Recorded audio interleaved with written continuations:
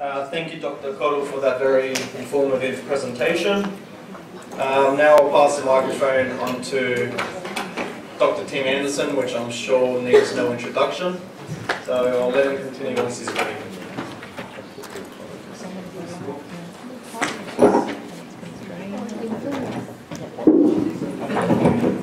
Good morning, folks. Nice to see you all this morning. Really enjoyed the conference so far. I want to talk on something a little bit more specific here, but first I just want to answer Drew briefly that I love history. I love imperialism. It's great. I just think that sometimes some of us in the left tradition, with Marxist traditions, sometimes overemphasize the logic of power. We have to also look at the logic of resistance. So it's very important to study the logic of imperialism, but we also have to put that together with the logic of resistance, because resistance sometimes shifts the great, the best known plans of the powerful. Now, in this study, I want to use a little history to look at one aspect of the conflict, which is humanitarian war. I suggest there's two real logics, or two sets of pretexts driving this war on Syria. One has been to do with humanitarian intervention, which has a long history in the liberal side of imperialism, of Western imperialism. And the other one is to do with, maybe you could call it near-realist intervention in the name of protective intervention. That is to say, the US goes in there because there's all these crimes and it has to protect people from crimes. Humanitarian intervention. The US goes in the war of terror to protect the world from global terrorism, which it itself has initiated to provide a pretext. So protective intervention, you have to go against the war on terror, the war on ISIS, and the humanitarian intervention to stop all of these terrible dictatorships in the world who aren't within its sphere of control. So I want to focus on the humanitarian intervention in this presentation, and I'm going to skip over this. We know, of course, that these pretexts, really every war in my memory, from Vietnam to the current wars, have been based on false pretexts, and these are very famous, and we can and should study them. In more recent times, this humanitarian intervention, and the basis of these pretexts is in the current era, or let's say in the post-World War II era, or the United Nations era, where there's a United Nations Charter and the recognition of the sovereignty of states, and the basic prohibition against the intervention of the sovereignty of states is to create some sort of exception that gets around international law. It's blatantly illegal in violation of the most fundamental principles of human rights to intervene, to invade in a country, to provide arms to proxy armies to overthrow governments in a war of aggression, which is considered, the fundamental war crime is a war of aggression. The war of aggression carried out against Afghanistan, Iraq, South Lebanon, Libya, Syria, they're all wars of aggression prohibited by international law, by the United Nations, the Security Council, created specifically to prevent war there, but in practice, of course, it hasn't done it. But the pretext, what pretext is to be used? Now, in the case of humanitarian intervention, and maybe this sounds a little counterintuitive to Western people who are used to thinking of liberalism as a softer force and something that has tempered Western imperialism, compared to, say, the realist interventions of the Trumps and the Bushes of the world and the Reagans of the world and so on. There's a very strong tradition of humanitarian intervention. If we go back to John Stuart Mill, the famous British liberal of the mid-19th century, he was part of a very strong current in liberalism. His most famous book was on liberty, about the liberty of the individual and the state not to intervene in individual freedoms and so on. But he was also a creature of the British Empire at that time. He didn't believe in independence of the colonies. He didn't believe in the independence of India in particular. The biggest colony in human history was India, which encompassed Bangladesh and Pakistan and Sri Lanka and Burma and so on at the time. So Mill wrote that colonisation was the best affairs of business in which the capital of an old and wealthy country can engage. It was a civilising influence. It was going to, in the best view of things, it was going to convert barbarian tribes, as the Romans had put it before, and the British learned a lot from the Romans. The same rules of international morality do not apply between civilised nations and barbarians. The British are drawing directly on the Romans here, as they drew on the Romans for divide and rule in the colonies, because how could the British ever dominate India? India is a massive country. Barbarians have no rights as a nation, John Stuart Mill said, the famous liberal. And indeed, a lot of the self-conscious intellectual defences of interventions since the invasion of Afghanistan. The invasion of Afghanistan is sort of the turning point here in terms of the renovation of liberal imperialism, because after all, the invasion of Afghanistan was blatantly illegal. Never mind the invasion of Iraq later on. There was no mandate in international law. There was no justification in international law for the invasion of Afghanistan. Wikipedia said there was, because Wikipedia was copying the US media basically. But really what the UN Security Council authorised at that time was a intervention to get the suspects for the atrocities in New York in September 2001. Not to destroy the country and whatever you thought of the Taliban government, to overthrow that government. So the international law and the foundation of the Bill of Human Rights these days are predicated in the post-colonial era on the self-determination of states first, and then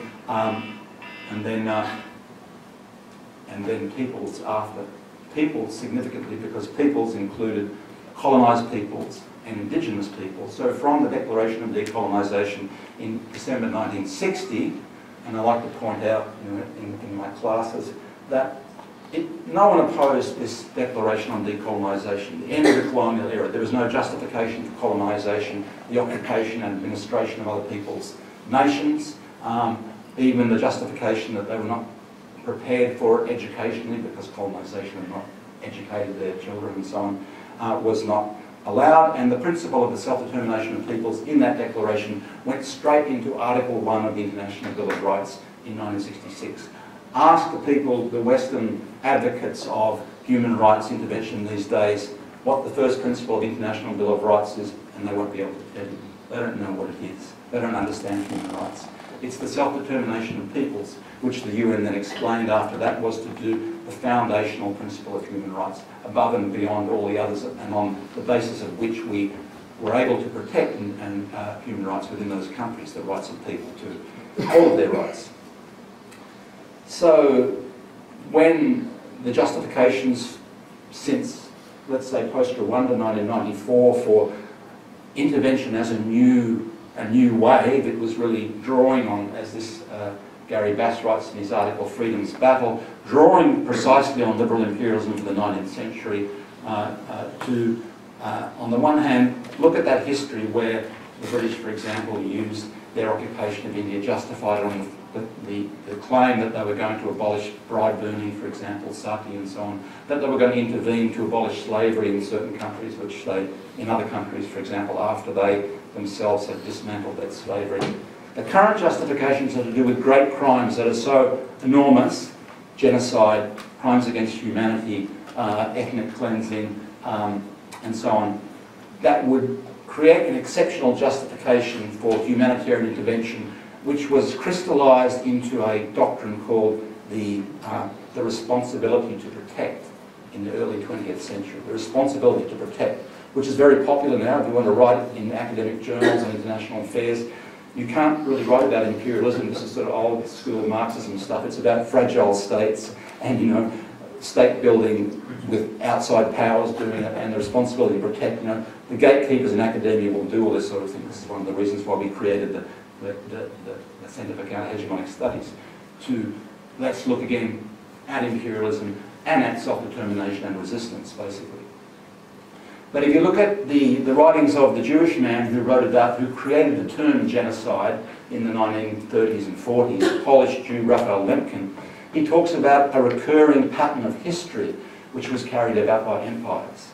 That genocide, slavery and colonialism, the great crimes of past millennia, were all carried out by the big powers so they could dominate and take over other people's nations, other people's lands. For the great powers in the 21st century to use the pretext of crimes against humanity and genocide is to reverse that historical understanding of where those great crimes came from. Okay, let me move forward into what I want to talk about really, which is that the human rights industry during the dirty war in Syria, which is really one of the major currents or pretexts for intervention in Syria, along with that protective intervention, you know, to overcome the global threat of terrorism. The reports that have been used for the last 6 years and the recent chemical weapons stories, we shouldn't really, I don't want to spend too much time on them because they are repetitive of at least 24 similar incidents in the past 6 years.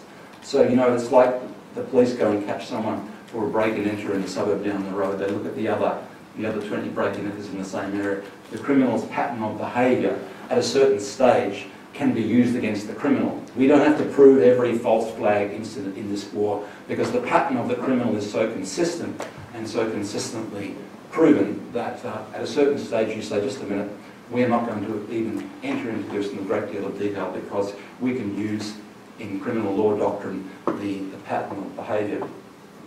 The reports on these incidents, on the recent incident, are so one-sided. I'm talking about the chemical weapons incident in Khan Sheikhoun, for example. They're so one-sided. They're driven from within the aggressor states.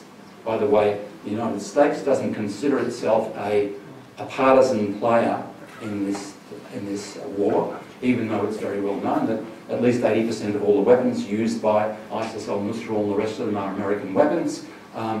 But it considers itself as an adjudicator. Here's the double standards of imperialism that comes in.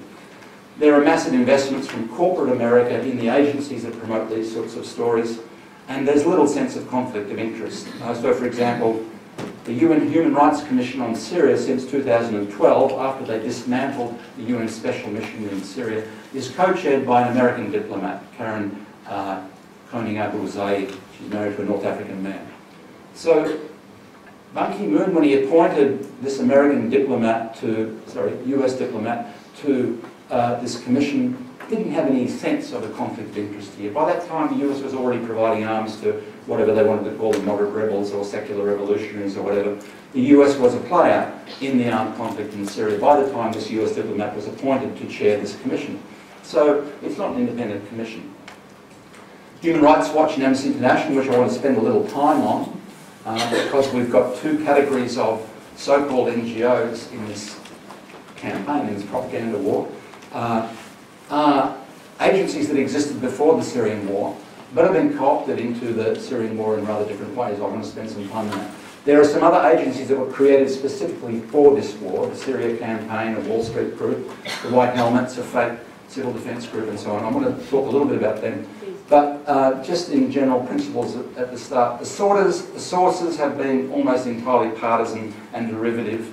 I'll mention a bit of the detail in a moment. The Syrian Observatory of Human Rights in the UK, some other one, a network on human rights, some anonymous activists and so on.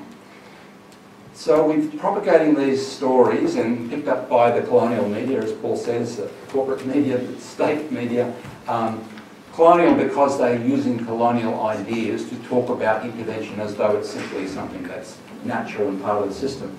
They have normalised war in the last 15 years. That's the worst thing that's been done about the colonial media since the invasion of Afghanistan, since the long war in the Middle East, which was aimed at the overthrow of 7 governments and has come more or less ground to a halt because of the resistance in Syria and the friends of Syria that came in to resist Syria. But nevertheless, the last 15 years, the greatest evil that's been done in terms of the general discussion has been to normalise war. War is just a normal course of events. The United Nations was created to stop war.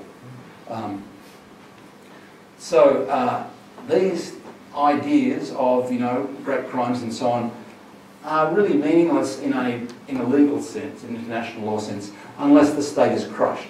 Unless Yugoslavia is destroyed and then they can get some Yugoslav leader into the International Criminal Court, which is so far only for Africans apparently. Apparently only Africans commit war crimes these days. Or they can destroy Libya and get some of the murdered leaders' children into the International Criminal Court. Human Rights Watch, for example, which I'll come to in a moment, a bunch of intellectuals and Nobel Peace Laureates said many years ago, close your revolving door to the US government, because in recent times the officials from the US State Department and Human Rights Watch, also Amnesty International in the US, have been simply coming and go between each other. Here are these, some of these sources I'm talking about, and you'll see them repeated in the corporate media. The Syrian Observatory for Human Rights, it's one man sitting in Coventry, England, paid by UK intelligence, as he admits, and flying the flag of the Free Syrian Army, the armed group. So obviously a partisan source, used repeatedly, I mean hundreds, probably thousands of times to justify the latest stories about Syria, and with some supposed body count which comes out of you have 20 children and 50 women, something or other, numbers that come out of the air. This other guy, which I probably wrongly said was Iranian, Fadel Abdul Ghani, who runs this other outfit basically, but similar sort of thing. Interesting when you look into this Syrian Network for Human Rights, they admit on their method that they can't really determine anything about what's going on in Syria, strangely enough. But nevertheless, you get a huge amount of numbers about casualties and so on from that body. So those agencies are used by the United Nations Commission, chaired by a US diplomat. They're used by Amnesty International, Human Rights Watch, and the US State Department. And then the US State Department will say, well, here are these credible sources saying this sort of thing. So if you track back sources on these stories, you'll come to these sorts of characters who are embedded with the armed groups. Human Rights Watch. Now, Human Rights Watch was created in the late 80s by the Carter administration in the US as Helsinki Watch, which was an agency to supposedly document the crimes of the Soviet Union at that time, the human rights abuses of the Soviet Union, let's say, bolstered by Alexander Solzhenitsyn and others at the time. So that agency, really Human Rights Watch is a big PR agency. It's a multi-million dollars, it's hundreds of $1 million PR agency. The head of it, Philip Roth, has been the head of it for more than 20 years. It's not an NGO, although it's not funded by the government. It's funded by big US foundations. George Soros, with his Open Society Foundation, gave it $100 million 7 years ago, $100 million before the Arab Spring period, for example. There's no real democracy in it, like there's no real democracy in Amnesty International. Amnesty International has a different sort of history, which I'll come to. But in Human Rights Watch, it began as the focus on the Soviet Union. Then it moved into Latin America in a big way. And guess who all the human rights targets were in Latin America? Cuba, Venezuela, Bolivia, Ecuador. Now, all of the targets of the US foreign policy was what Human Rights focused on. The Latin Americans rallied against this. A similar thing, by the way, happened with Amnesty International, but the focus was all there. They didn't focus on Colombia, the worst human rights abuser in South America, with death squads killing journalists, killing trade unionists and so on. There wasn't a focus on Colombia by Human Rights Watch. It was about Venezuela, it was about Chavez, and there was an open campaign against Chavez when Chavez was one of the most popular politicians in Latin America. Now, one thing that, here's a minor scandal, let's say, not so minor in the sense that a number of the Zionist groups in the US picked up this issue and tried to compare it to the Holocaust, which to me is a horrible thing for a Jewish person to do. An actual horrendous crime, the Holocaust of the Jewish people in the mid-20th century, to compare their claims against Syria. This one it happened about the time, just after the time I did my first visit to Syria, that a defector from Syria went to Qatar. Obviously, he was kept anonymous. He had photos from a morgue from a hospital in Damascus, photos from a morgue of dead bodies, right? Photos from a morgue during wartime in a hospital, a military hospital, which we visited, which we gave some money to, in fact, a couple of years ago. They were said to be thousands of prisoners killed by the Syrian government, tortured and killed in Syrian hospitals. So this man, they codenamed Caesar. They didn't say who he was. He had no corroboration. They said that Qatar hired some British lawyers who went out and said, oh, fair enough, seems to be credible. And they paid him a lot of money and they went away. They started showing these pictures of dead bodies through the US. And no one knew much more about it because they didn't release the total file. They released a few dozen photographs. They didn't release the thousands of photographs. Apparently there was 53,000 photographs of bodies, for the most part with numbers and so on, and most of them correlated and were indeed linked to that hospital by some satellite imagery and so on. Most of them, not necessarily all of them, but most of them. They were all said to be these mass deaths and tortures in serious detention facilities, you know, what do they call it, industrial scale of killing and so on. They were shown throughout the US in a sort of a travelling road show. They were highlighted by a Holocaust museum, by Zionist groups in the US also. A year later, Human Rights Watch, this body I've been talking about, released a report saying more or less the same thing. All the front stories was Assad's killing machine and so on and so on. Page 2 to 3. Page 2 to 3. These were the people who got access to the full file, which we hadn't had access to. Page 2 to 3 showed 24,500 of those photos, 40-something% of them, showed dead army soldiers or members of the security forces, and crime scene photographs taken in the aftermath of attacks, from the aftermath of explosions, assassination of security officers, fires and car bombs. There in one paragraph they said, admitted, that people don't read beyond the first page, they don't read beyond the headline, admitted that almost half of them, before we do any other analysis of what was going on there, that almost half of them were security forces and other victims of crime. But the headline says they were all tortured opposition people. This was Human Rights Watch. Human Rights Watch was an important sort of foundation for the early story, the narrative on Syria, that there were peaceful protesters for the first 6 months, that the regime attacked peaceful protesters for ages, and eventually they had to take up arms to defend themselves and their communities and so on. That was how the general narrative went. And so Human Rights Watch wrote in a report in early 2012, the protest movement was overwhelmingly peaceful until September 2011, exactly what the Obama White House had said. Now, one thing to be borne in mind by Human Rights Watch is that Soros is funded enormously. It's been funded by US foundations. It is generally, though, not funded by the US government. The history of Human Rights Watch is that it's very deeply embedded in Democrat politics, so one side of the politics there. So they were a little bit critical of the Bush invasion of Iraq, for example. They're a little bit standoffish to the Trump administration now. But under the Clinton administration, under the Obama administration, completely lockstep there. In fact, under the Clinton administration in the final year, in 2012, a Human Rights Watch director, I think her name was Holly Burkhalter, Human Rights director, wrote the white paper for the US State Department on humanitarian intervention, the year 2000, with the Clinton administration.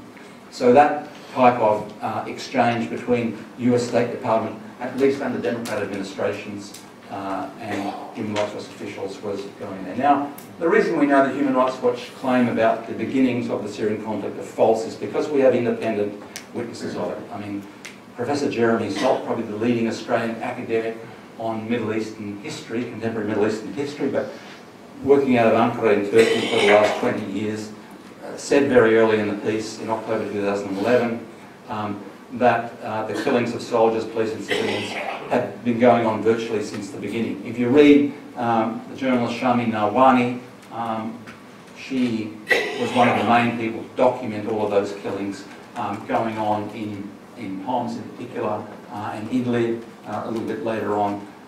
Large numbers of Syrian army, Syrian security force victims, such that at the end of the first year of conflict, the UN, which kept the body count in the first year from a variety of sources, said in early 2012 that the people killed in the first year of conflict were about half Syrian security forces and half others. So, in fact, the killing was pretty much, it showed that there was a serious war going on in the first year. Here's this man murdered by Jabhat al-Nusra in Homs, a Jesuit priest who lived there for 40 years, said the same thing basically. Most citizens didn't support this opposition. You can't say it's a popular uprising from the beginning. It wasn't peaceful. There are some other journalists, Hala Jabba, for example, who wrote about the conflict in Idlib and how there were genuine political protests, but the Islamist sectarian attacks drove those protests off the street. She writes about a demonstration in Idlib that was a large demonstration about the treatment of some people that were held by the government in June 2011, and the President Bashar al-Assad disarmed the police going into that conflict.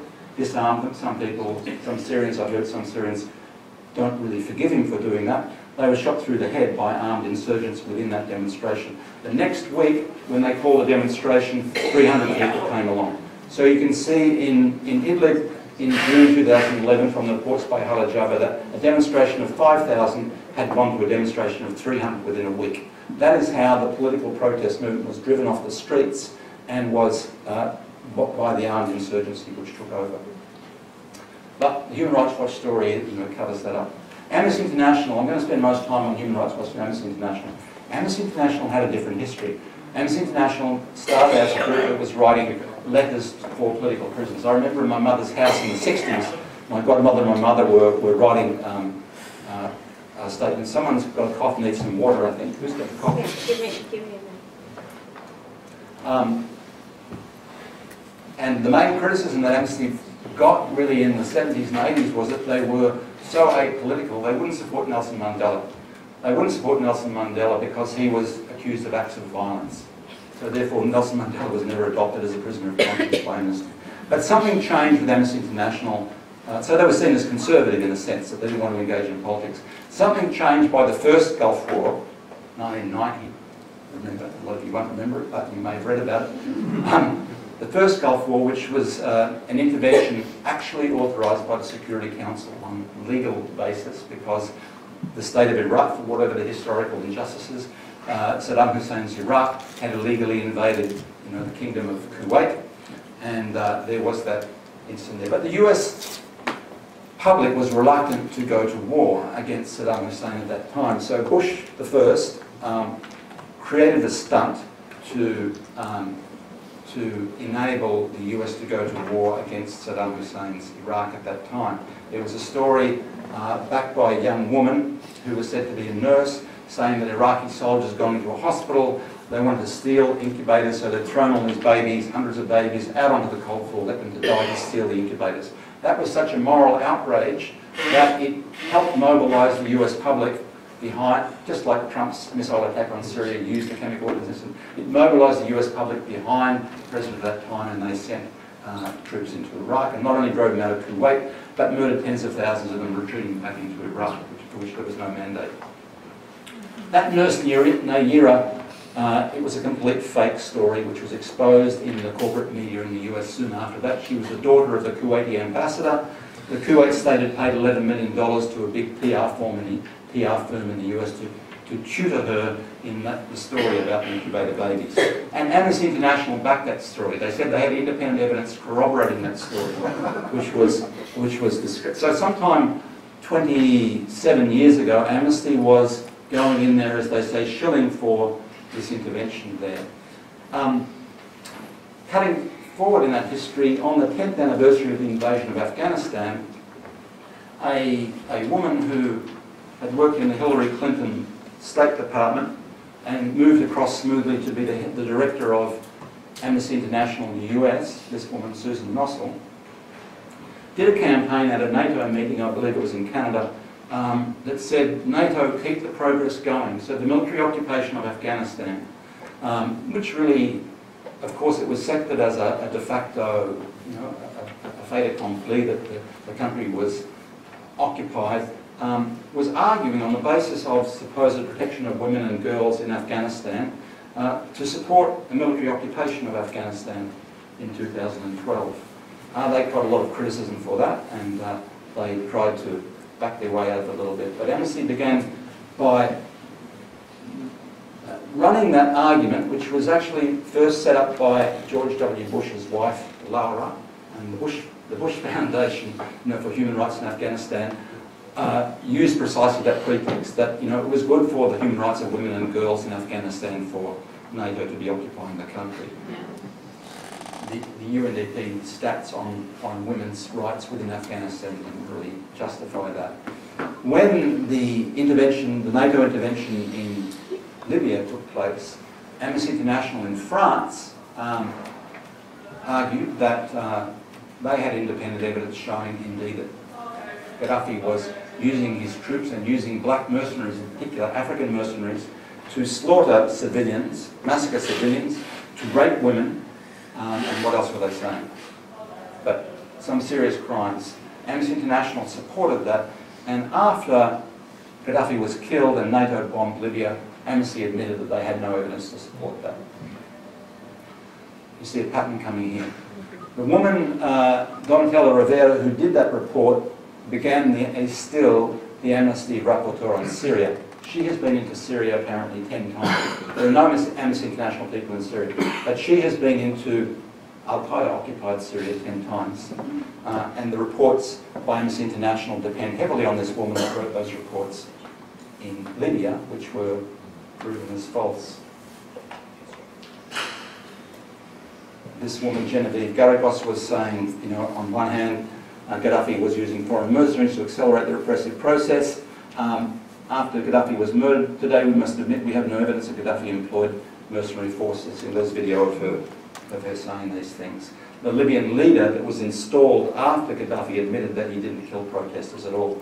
Even in a conservative journal, Foreign Affairs in the US today, there's a very good article by a man who I may not put reference to here, who has documented this from US sources, from independent sources, that the claims against Gaddafi were quite false, that the number of people killed in Libya was about 1,000 before NATO intervened, of which 3% were women and children. So in other words, the civilian component of that was very small at that time. After NATO intervened, 10,000 people were killed. So a conservative journal in the US was able to say this because after Libya was destroyed, it didn't matter to them. Syria still matters to them. Syria still matters. They don't let that go. Even you find George W. Bush makes jokes about the weapons of mass destruction in Iraq. It doesn't matter. It doesn't matter. They got what they wanted. They don't care about those things after the fact. They care about Syria. Here's the most recent one you may have seen, a little bit earlier this year, a few weeks ago. Amnesty International, using the same sort of sources, using this, one of the sources of the partisan sources I mentioned, said that there was a prison in Sadnaya, which is a small town north of Damascus, mainly a Christian town, where huge numbers of prisoners were executed. Now, prisoners are executed after trial in Syria because Syria still has the death penalty. They do execute people for terrorism. But here was a story that massive numbers of executions were taking place based on what they went and interviewed some people in Turkey. As I said, that Amnesty International has no one in Syria. They admitted, except that woman and perhaps her team who have gone across the border illegally into Idlib in North Aleppo to talk to the armed groups. I've repeated a bit of history here. So Amnesty didn't visit Syria for the report, nor would it be allowed in because of what they did in the past. It interviewed a few dozen people in Turkey, but the numbers that they used come mainly from one of the partisan groups funded by George Soros, by US foundations and by the US government. Amnesty said from their own interviews that the people in the armed groups in Turkey told them hundreds, probably thousands were killed in Sadnaya prison. Then they get the figures from this HRDAG, a claim of 17,723 killed. Well, this is very precise, from a group that admitted that their method, by the way, I'll remind you what they said about their method. Admissions are always interesting parts of evidence. This Syrian Network for Human Rights, which was linked to that other one, the likelihood of documenting military victims from armed opposition is rather slim. Further, our group can't document victims from government forces due to the absence of a clear methodology. Official sources are extremely secretive, as are victims' families and friends, plus other difficulties. In other words, their data is pretty much useless in terms of an aggregate sense. But they do a lot of detailed things. In this case, 17,723 executions. Okay, sounds impressive. So Amnesty says, well, maybe there was between 5,000 and 13,000 killed. We were saying hundreds, probably thousands. As these people say 17,000, we'll say 5,000 between 13,000. People are being executed, but where are these numbers coming from?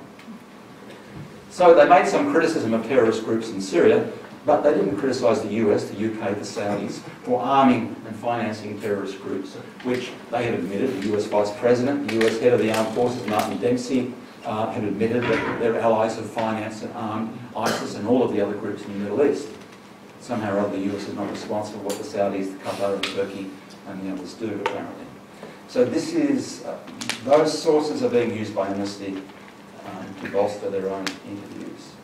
Here's Amnesty in this country a guy called Sam Hendricks, who's the media coordinator in Sydney, who says, I asked him last year with the Aleppo campaign, they were running on this Save Aleppo campaign, raising a lot of money for, the victims of Aleppo, because Al-Qaeda was being driven out of Aleppo. So this was, the story of the fall of Aleppo according to the colonial media, the liberation of Aleppo according to most of the Middle Eastern media, basically.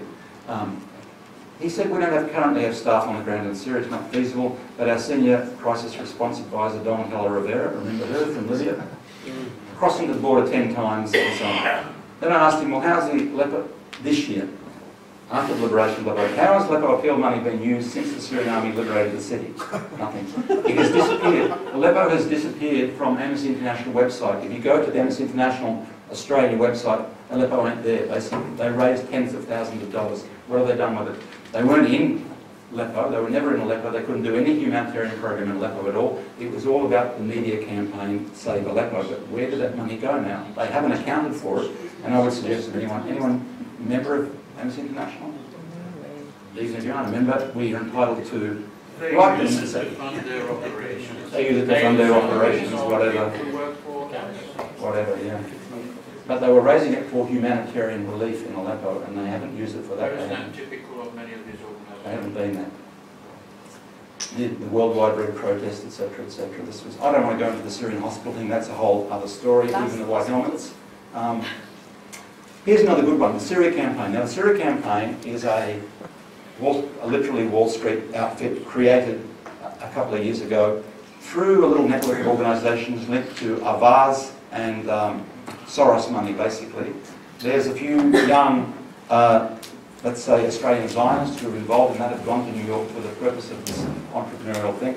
They funded a campaign in Germany in 2015 and put out the press release saying 70% of refugees are fleeing Assad. They interviewed over 800 people, if we believe them, 890 people, Syrian refugees in 4 or 5 German cities, and came out with a press release that said this, basically.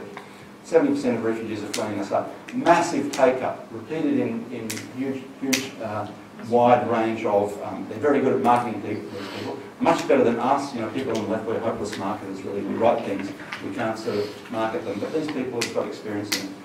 So I at first looked at it, and I didn't actually read the survey myself, When I went back a little bit later on and read it, there's nothing at all like that in this actual survey, which is public and online. The survey didn't ask them anything about fleeing Assad. The survey asked them who they were in fear of, which was a legitimate question. They had a number of leading questions which were a bit inappropriate. We don't know what their sampling process was, but we do know about their demographics because of some of the detail in the survey. Now in the survey, first of all, their questions were, who are you afraid of? And 70%, around 70% were indeed afraid of the Syrian army, getting hit by the Syrian army. So in that sense, you could say it sort of seems to gel a little bit. But the problem is that 90% of them were afraid of being hit by the anti-government armed forces, 90%, of which about 10% the Kurdish forces. So 80% were, and the Kurdish forces are by and large, despite what was said a little bit yesterday, the Kurdish forces are by and large cooperating with the Syrian army. That is to say, there aren't any serious conflicts. There have been a couple of little conflicts, no serious conflicts between the Kurdish forces and the Syrian army. Most of the weapons the Kurdish forces have are from the Syrian Arab army. So, in other words, this 70% wasn't adding up to 100%. People could nominate several people of which they were afraid. So somewhat more were afraid of the anti-government forces than the government forces. 3/4 of them came from Al-Qaeda occupied areas, which really, in Syria, there's never been more than 10% of the population controlled in Al-Qaeda controlled areas, never more. The maps that show you slices of Syria include desert, the eastern desert. So to say that this is 20 or 30% or 40 or 50% of Syria, you can't include the eastern desert, you have to talk about populated areas. In populated areas, Al-Qaeda groups have never controlled more than 10%. It's less than 5% now, less than 5%. So these people were 3/4 from the Al-Qaeda occupied areas. They had reason to fear being hit by the Syrian army in those. They were also 3/4 young men between 16 and 45. So they were very unrepresentative. If you look at the UN human rights, the refugee UNHCR on the population of the 4 million refugees, they're pretty much 50-50 men and women. They're pretty much a spread of population there. The people in the survey were young men, mainly young men, 3/4 young men from those areas occupied by the Al-Qaeda groups. And they didn't say 70% were fleeing Assad, more of them feared the other armed groups.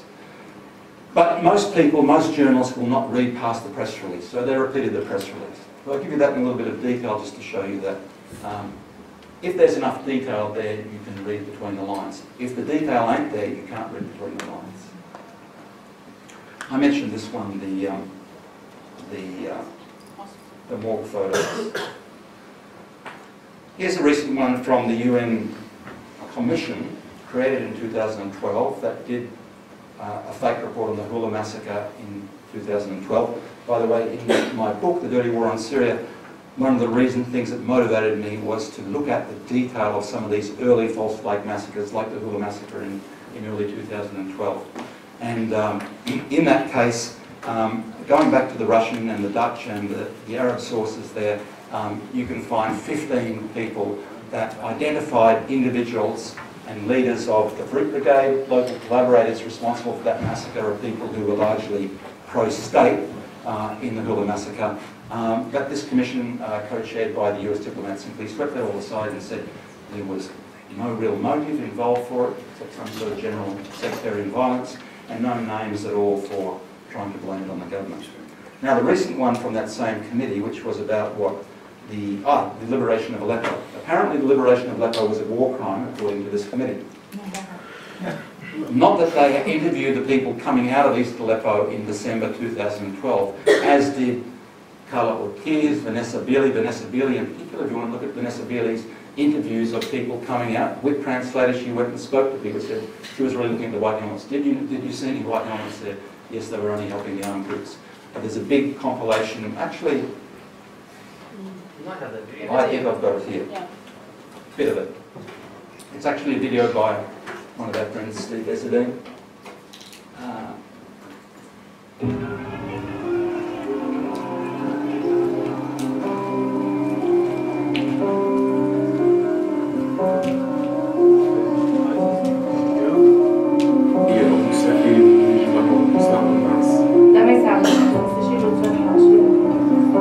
بس كان يساعد دفاع مدني كان في دفاع مدني ساعين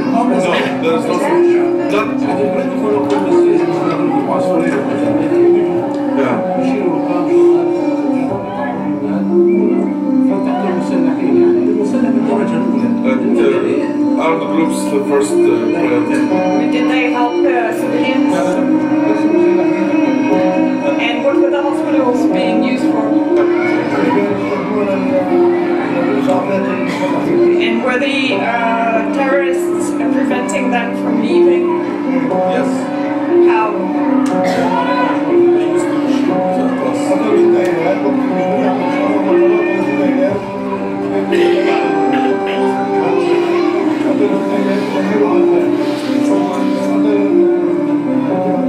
And the one who killed those families are from Muslim front.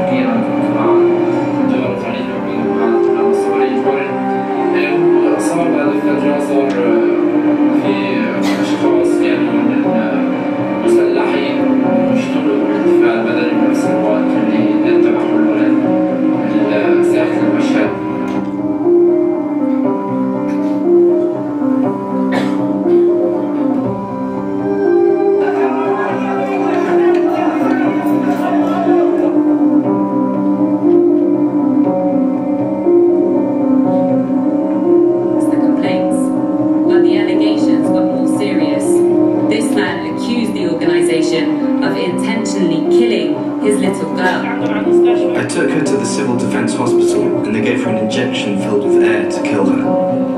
FSC in Vaduz, men with white helmets, they're called the white helmets of the civil defense, helping people when they were injured. When they came to help the injured, they stole from them. If people were wearing jewelry, they cut it off. All of them are thieves.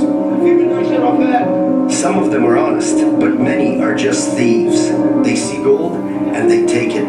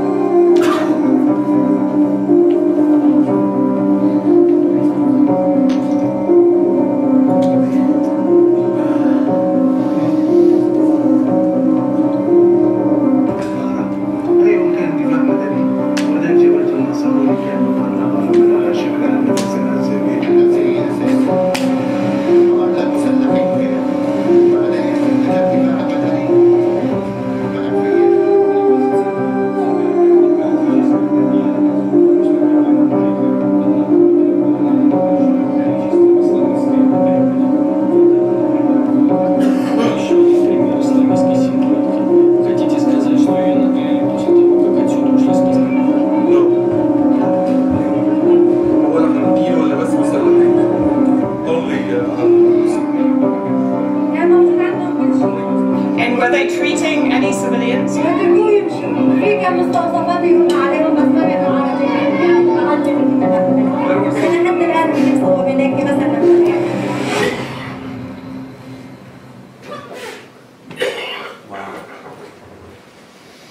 that what you won't see on the colonial media?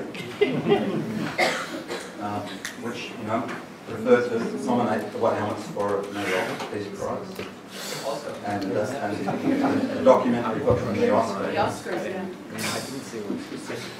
So the UN Commission that I mentioned this year did this human rights report on Syria earlier this year, basically saying that here's something how sloppy it is, how careless they are if you look at the detail.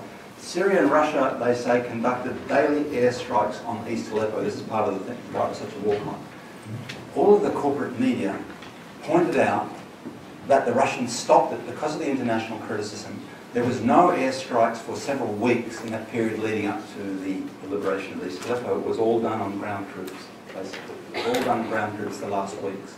And it was reported in the US media, but the UN Commission kept saying daily airstrikes. The New York Times, what resumed were airstrikes in Aleppo countryside, and sometimes the New York Times tried to fudge that difference between Aleppo city. Of course, a very risky thing to do airstrikes in the city because there's so many people involved in it. But in Aleppo countryside they resumed, but not in Aleppo city. The Al-Qaeda clinics, you recall, was mentioned yesterday, in the last doctor in Aleppo. There's an Aleppo Medical Association with over 4,000 doctors all through this time. Neither Amnesty International nor this Human Rights Watch group ever went to the Aleppo Medical Association. They had a website, they had a Facebook site, they held demonstrations to protest the armed opposition and so on. No one went to them when they said this is the last paediatrician in Aleppo. 4,000, more than 4,000 doctors. And the humanitarian convoy bombed and so on. So in other words, it was an entirely one-sided report prepared by a partisan committee. The White Helmets, I've shown Steve's. A large part of the evidence of the close relationship between that fake group, there is a real Syrian civil defence group. It's linked into the international network of civil defence groups. There are Fire Brigade and so on. You can call them up. There's a number to call them up. For example, there's no number to call these people up. They're only there where the Al-Qaeda groups are, basically. Apparently they may have reappeared in Idlib recently, but that's because of the presence of the armed groups there. They're in Idlib, they've been in just where the armed groups are, basically. And they've got over $100 million. I think their website still says that they're independent and non-partisan and so on. By admissions of the UK government and the US government, they've got over $100 million in a fairly short period of time from those two governments alone. So we can't say they're an NGO, we can't say they're independent. And there's a massive photos, I did put a few here, showing the individuals in those groups, and they're from pretty much all the armed groups. You can identify people from Jabhat al-Nusra, from Ar-Sham, and from Jund al-Aqsa just went to Raqqa to join ISIS also. Whether they've taken white helmets to Raqqa, I'm not sure, because generally speaking, there's been this sort of attempt to separate ISIS from the other Al-Qaeda groups and to try and massage the publicity about the good Al-Qaeda compared to ISIS, for example. So there's the humanitarian industry, and I'm sorry for taking a bit too long, but to say that I wanted to make the point that humanitarian war has a long colonial and neo-colonial history, and it needs strong ideological campaigns in the current era where international law basically bans intervention. There's got to be these extreme pretexts, humanitarian or protective war on terrorism pretexts, to get round, to make people ignore the international law that's being breached. The human rights groups have been co-opted, the older ones in some cases, or created for the purpose. Some of them were created for the war, some of them are older ones which were co-opted. Human Rights Watch and Amnesty were the most prominent examples. And they've engaged in multiple fabrications in the wars of the 21st century. I'm just going to say one other example which strikes me, because I was dealing with Human Rights Watch well before the Arab Spring. In 2003, when the Bush administration and unfortunately our government invaded Iraq, Bush, you may recall, said the new US national security policy identified over 60 countries which they might intervene in at any time. Cuba thought, whoops, we're next, after Iraq. And so they arrested 70-odd spies or agents of the US who were being paid by a US government to overthrow the Cuban government. They arrested them. Massive human rights cry from Amnesty International and Human Rights Watch. Amnesty International were there within 24 to 48 hours saying these were all prisoners of conscience and so on. They were charged under an offence which any state would have used against people taking money from a program specifically to overthrow the government. And at the same time, do you recall, the people were sent to Guantanamo, the bit of Cuba excised by the US, to house all those prisoners, supposedly with no rule of law, no charges, whatever. It took Amnesty International over 3 years to say anything about those prisoners at all.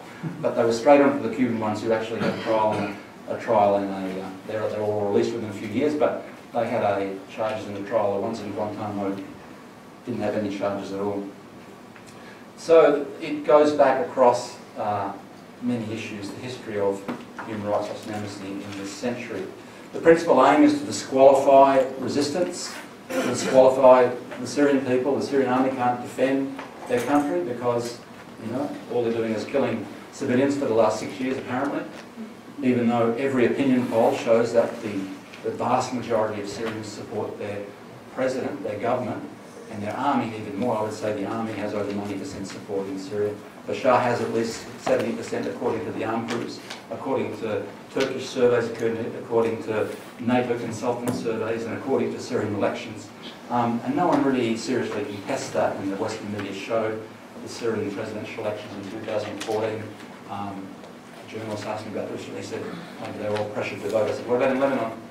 What about in Lebanon? They stopped traffic in Beirut. They caused huge traffic jams in Beirut to vote for the president, the refugees there. So in spite of that, apparently, the story that persists for 6 years, I mean, how stupid are we? How stupid are we to swallow this for over 6 years in the face of a huge amount of evidence? But the aim is to disqualify resistance to the strategy there. I'm going to end there. Thank you very much for your patience.